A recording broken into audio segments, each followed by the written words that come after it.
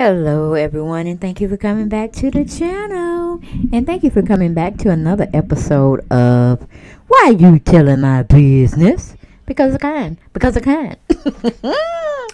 Okay, we're going to be talking about the Real Housewives of the Ultimate Girls Trip, and the players on the team is Ramona, Luann, Cynthia, Kylie, Kenya, Melissa, and Teresa. Okay, and they all come from different housewives franchise. You know, Kenya and Cynthia comes through with Atlanta housewives. Kylie comes from Beverly Hills. Luann and Ramona comes from, New York. And who we have left? Melissa and Teresa comes from New Jersey, I believe they are. Okay, but that woman right there, that's cynthiabailey. She just consistently eats Kenya ass. And I hate to say it like that, but that's just how this nut was fawning over KenyaMoore. I'm like, are you kidding me? Kenya is there to network with the rest of the housewives from the other franchises. She's trying to somewhat have back and forth banter with Luann. No, sorry, not Luann, but Ramona. Because Ramona calls her a bitch at 36,000 feet. Maybe 41 to 45,000 feet. But that is like, I want to say a commercial airplane. So they usually run 36,000 feet. Trying to make that money, trying to make that dollar, trying to make that dinero. And one thing you don't want to do is call a black woman a bitch. And you're the opposite of that spectrum. Caucasian women cannot call black women bitches. And if so, watch them hands get up in the air. Watch them hands get up in the air. I'm like, Lord, not at 36,000 feet. These women calling each other bitches from other cultures, okay? Forget about bitches being derived from being a dog, okay? But Ramona got mad at Kenya because Kenya wasn't keeping up with what she was saying. And she just told her, bitch.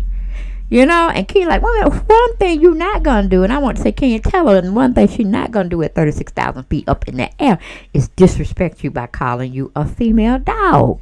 Get her, Kenya. And I just unleashed the leash and let have. But, child, not only did that happen, but cynthiabailey is up there trying to tell all these women how Kenya has suffered for the year. She's going through a divorce, very bad divorce, putting, Kenya's business out there. Like, if the women wanted to know all that about her, let them ask Kenya. Nut, why you sitting up there telling somebody else's business? Then she bring out this big, beautiful picture of Kenya's daughter, saying, well, y'all just don't know. Kenya never left her daughter. Never left her daughter. To go film and do anything with the Real Housewives of Atlanta. She was just like her, right-hand person, or she was clinging to her hip, fearful of letting go. And, I'm sure Kenya's going through a lot of anxiety. But ladies, let's just celebrate this amazing accomplishment Kenya has taken by leaving her baby behind. I want to take them scissors and cut, she had these big old scissors, like when you have an opening, a grand opening or something, or you're dedicating something, you have the ribbon and you get this big old scissors, and you try to cut the ribbon with them. And that's pretty much what she was saying. She's cutting the ribbon was synonymous or a symbolic meaning Kenya was cutting the cord of leaving Brooklyn behind. I thought that was just so tacky, so cheesy. And I want to say, Cynthia, now what if Kenya turned the table on you and started talking about you and Peter, or what the rumors were saying about you and Mike and another woman being involved in your relationship that you didn't know about, meaning he was cheating on your behind? Is that something you want to bring up? That was so tacky of Cynthia's ass. I'm like, see, we finally got her off the Real Housewives of Atlanta, because after constant seasons, we constantly in the media saying, why do we still have Cynthia here? She brings nothing to the show. She's never going to bring anything to the show. And for once, the big people, the executives, heard us and said, okay, Cynthia's been a good player thus far, but she really hasn't been giving anything to the show of any type of velocity. So let's just slide her out, little bit by little bit. We don't want to cause a big stir because, we already had that neneleakes thing, and we don't want to bring that back up. We don't want to bring any spotlight to that. So let's just offer her a friend role and give her another recurring role on something new that we're bringing out. Okay? And yes, these ladies got to live and dwell in this pretty turquoise and Turks and Caicos, probably rented R&B thing. It probably belongs to somebody fancy, fabulous, and rich as hell. Okay, but they were just putting it out there for people to make money for them all season while they're not able to enjoy it. So the property is sitting there looking beautiful, but it's being rented out to make more money for that person that owns that property. Okay, and I'm like, go ahead. Okay, if Beyonce and Jay-Z can rent Bezos' yacht and go around the world in it, then why not? Production can spend this on these women in this new show. Okay, but of course they were getting paid for it. Don't know if it's the same pay that they get on their normal shows, or what prospective housewives group they belong to. But yeah, baby, when that bitch word came out of Ramona's mouth, I think Kenya was thinking of, this is an old ass woman, because Ramona is 64 and Kenya's 50, and she's like, I ain't finna saw into this lady, but I'm finna pay her dubs, and I'm gonna drag her anytime I get ready to. And she does do it in her confessionals. Kenya said the woman was suffering from dementia. I was like, okay, kill him with kindness and get him in the back end, Kenya. I hear you, girl. I hear you. Because I'm sure you want to say, oh, hit me so I can sue you. Oh, hit me so I can sue you. Because Kenya ain't about them hands. She ain't worried about messing up nothing facial. She don't want to get no scratches on that lovely body. And she's like, oh, if anything happens, if anything comes of this, oh, I'm gonna sue you, girl. I'm gonna sue you. I know that was all in Kenya's mind, and Kenya was just like being antagonistic. She was like, oh, who you calling a bitch? I know girl. Kenya got the point on fingers and this, that, and the third. And I'm gonna let y'all listen to the video clip. Can't show you the actual footage because I could never really find it where I can insert it or whatever. I'm still working on how to do things, but as I go along, because I'm investing a little bit more time in it. Okay, so I can probably do some clips here and there like other YouTubers do, but I just haven't sat and thought it out and tried to incorporate it at this time. But keep watching. Just listen to my commentary, because I know I be tripping my own self out. I'll be laughing at my own self. So when y'all say I be making y'all laugh and stuff like that, then good, because laughter is good for the soul. And everything's over here is allegedly, except for my opinion. My opinion is my opinion. But them women up there are verbally fighting 36,000 up in the air. 36,000 feet up in the air. And I'm like, can we get some cabin pressure in here? Because it looked like somebody can fly that window. And I'm going to turn my head because I don't want to be a witness of any of it. But I could just see it coming. I could see somebody just saying, open up the hatch. Open up the hatch. Somebody got to go. And I'm thinking it would have been Ramona. It would have been Ramona. And Luann couldn't have helped her. Kylie couldn't have helped her, because they probably all been in shock and in therapy the next day. Okay. But anyway, leaving that situation, going back to Cynthia's crazy behind. Okay.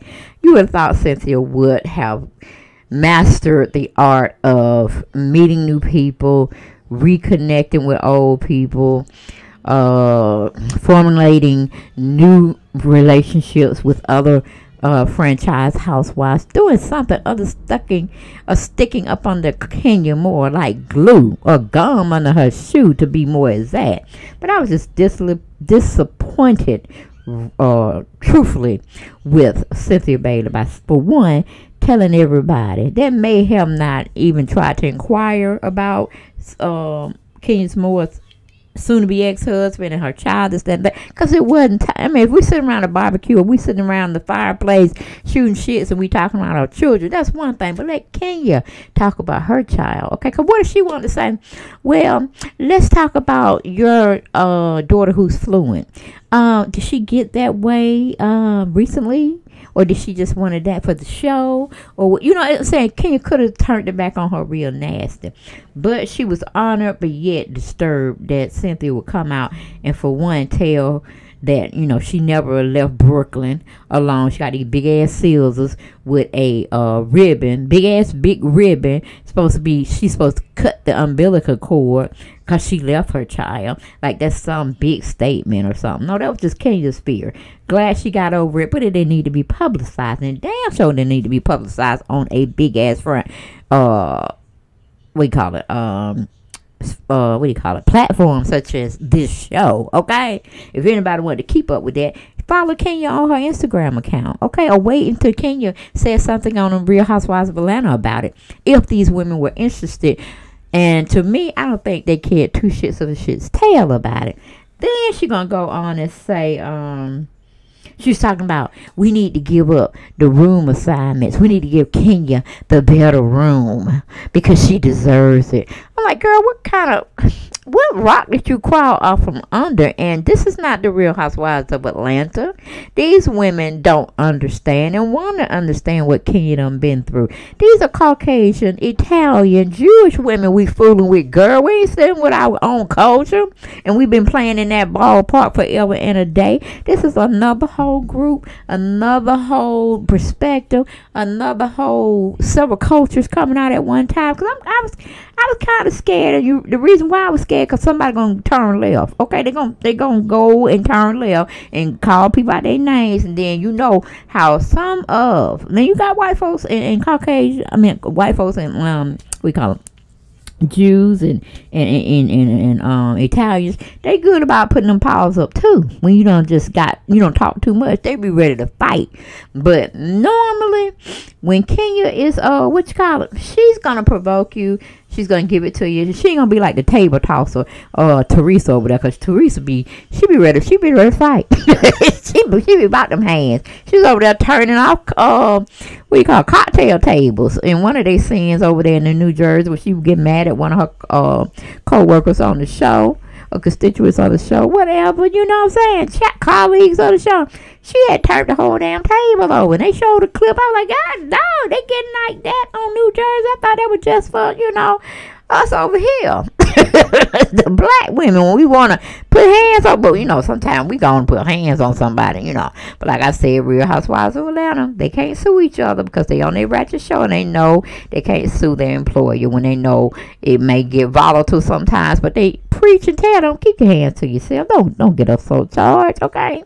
But if and when it doesn't happen, we'll straighten it out, okay? But we might have to take something from your check and give it to the offended party, all right? But anyway, going off from that incident. But child, I was like, girl, these white women, these Italian women, these Jewish women, and any other ethnicity I may have forgotten, they ain't finna give up their room wisely. They got issues going on too. They could care less about what Kenya got going on. Half of them had divorces. That is true. Okay? And they have problems with their exes. That is also true. And then they might be going through some private stuff that you know nothing about, but you asking these other 6 women or 5 women to give up or if they got a chance to get a better room, like the master room or whatever, to please give it to KenyaMoore, because I'm asking y'all on her behalf. I'll give up my room, and if nobody want to do it, and I'll give up my room to let Kenya have my room, the next better room. I'm like, how you getting the next better room? Better yet, why are you on Kenya like she needs a heart transplant or a liver transplant or a foot transplant or a mouth transplant at that place? You trying to give up too much. When Kenya ain't stand you, girl, she trying to make other connections. She good with you to a certain degree, but Kenya sees opportunity. She has to spread her wings. She can't be up under you. And you shouldn't be up under her, trying to be up under her. Have her back when she needs you. It's like a tag in type situation. You know, when y'all wrestling, the person that got too much of you and you tired of them, you got to tag your partner in so they can come on and get some of that, you know, heat that you taking. But Kenya has always handled herself. You remember, she's twirl. She twirls in and twirls out just like a mighty tornado. Tear up shit and leave and come back and be ready to come back again to do it again if she need to. Okay? This is how she get down. That's her MO. We done got used to it. Okay? Got it good. But why you telling Kenya business, Cynthia? This ain't the Kenya Tell All show. Okay, we're not roasting Kenya at this time. We definitely don't want to bring out her flaws and the issues that she had been going through negatively. Like, who gave you the right? Who gave you the power to tell Kenya's business to these strangers? Okay, let her do her own tattletaling if she needs to. Let that be her source of information that the girls can come to if they want to know anything about her. Don't put it out there. And surely, only person that says something with some type of likability of thinking about doing that, but she also required to have the next best room herself, was Ramona. Ramona, the one that called Kenya a bitch. You see what I'm saying? And I like, Kenya was like, you could tell Kenya was embarrassed, surprised that Cynthia would be telling her business like that. But then she knows Cynthia has no brain cells up there. We knew it on the Real Housewives of Atlanta. Now she's actually showing it to us verbally on another show. And then she wonders why they keep moving her gracefully out the door. I'm like, do you know when to check somebody or not to check somebody, Cynthia? Because I'm thinking we need to start there. We need to put you in class and give you the right formula to address when things are going south. But not to escalate things to where you're telling people business, because it could have went real bad. Just like Kenya had to check Ramona when all of y'all were flying 36,000 feet in the air and didn't have not damn parachute. Okay, not damn parachute to jump out in case somebody wanted to get the capping up there. Cause we don't know if they brought their armed utilities. Okay, you know, with the laws we got now, everybody packing. So can you imagine somebody saying, I ain't finna fight, but I'm finna cap some asses up in here, 36,000 feet. Girl, I would be hitting it dick. I've been up there with the pilot said, can you pull over? Oh, my bad, we ain't driving. Can you decrease altitude, please, sir? Because we got some crazy women and a white woman to call a black woman a bitch. And that's just not something we do. Not at 36,000 feet, okay? And they ain't too far from each other, so I'm kind of scared. I'm scared for my life. Can you decrease speed, sir? And can you drop altitude? I'm just playing. No, hell I ain't. Could you please decrease altitude, okay? ASAP. Shit, we were in calling the Coast Guard, everything. Calling, I'm pretty sure Kenya saw red. But yeah, honey, I ain't gonna tell y'all to go and purchase a Peacock streaming service. No, because I didn't do that. I waited until it ran across my feed, or I had a chance to actually look up Ultimate Girls Trip, and it came and only had like a few segments. So I thought I'd give y'all that. Okay, flying the friendly skies and then being called a bitch. Okay, you stand it. I cannot, child, please. Don't fight words, okay? Them are fighting words, but then I had to think about it. What is my bank account looking like? Do I have bail money? Okay, do I want to take my savings and put that toward bail money for assaulting somebody? Ooh, what? See, if I was drunk, stuff like that, which I don't drink at this time, it would have been touch and go. It would have been touch and go because, first offenses, fight or flight. Fight or flight, that would have been the stage I would have been in. And then I wonder would my girl Cynthia been there. She probably would have fell out on the floor herself because Cynthia just don't have it. She really don't. I really wish she'd get off of reality TV unless it's something like a cooking show, something like a yoga show that she want to introduce us. So, better yet, a modeling show. Okay? Cynthia got the fashion, she got the face. Why is she wasting her time when nobody's really going to give her anything of substance of being on a show like this? 'Cause you got to have many faces. You got to have many attitudes. And Cynthia just don't know which one to use at what time. And with her being 54 years old, baby, you ain't got it. you ain't gonna have it, okay? You're just gonna be a lost cause. And I'm telling you, as we get older, we can't stand a lot of foolishness. So we tend to tell the truth or our truth, and it might hurt you. You know what I'm saying? Because if you acting foul, you know, as older people, and I know my mama, she was in her 70s, late 70s, and her 80s. She has no filter. She has no filter. And I'm like, honey, just long nobody don't come and try to put their hands on you. Because I try to forewarn all physicians, all well, she have no co-workers no more, but all people that are in the customer service business, you know, don't approach my mama. Don't talk sideways to it either. Just, you know, look at me. Don't pay her no mind, because when she go at you, it's gonna be unfiltered, and I'm gonna be like, I'm sorry you had to witness that. But it's just something about getting older. You just don't take a lot of shit. You ain't for a lot of shit, and you would get people off you quick. Okay, then shit can slide out your ass. Okay, did I say that? I'm sorry, guys. I'm sorry. I'm just being, you know, I was being me. I was giving y'all me. All right, I'll pull it back some. So, I don't think I had nothing else to say about this video, but to let y'all listen to the clip and see what y'all get. Did I get it accurate? Did y'all feel the same way I felt and viewed the scene? Y'all tell me. Get down in them comments, okay? And let a sister know. Let a auntie know. Let a grandmama know. Let a cousin know. However y'all see me. All right? But here we go.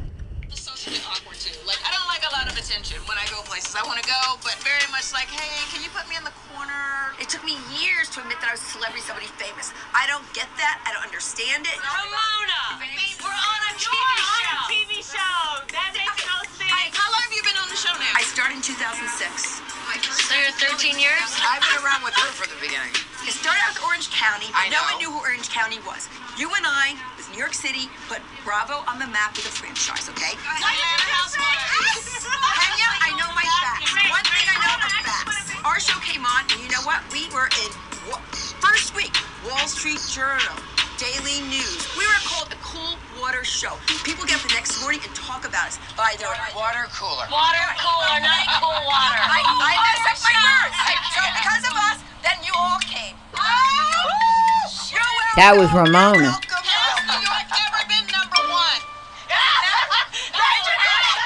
And that was Cynthia trying to chime in.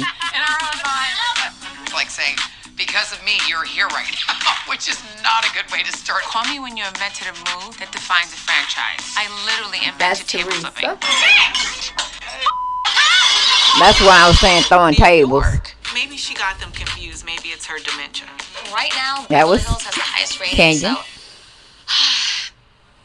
Excuse me, everyone. And here goes Cynthia's disgraceful demonstration. This is the wind beneath Miss Kenya's wings.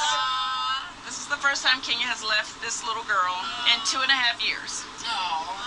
I have been through it with her. I've seen the evolution of this beautiful relationship. And Kenya's calling herself crying. Because this is really the first time this woman has left her child. And I know all the mothers here can relate to that.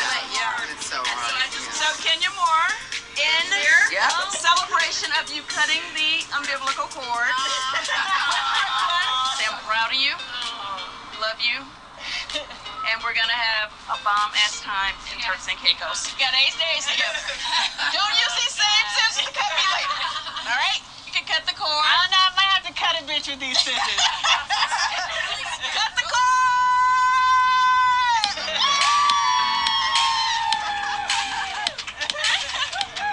I love you.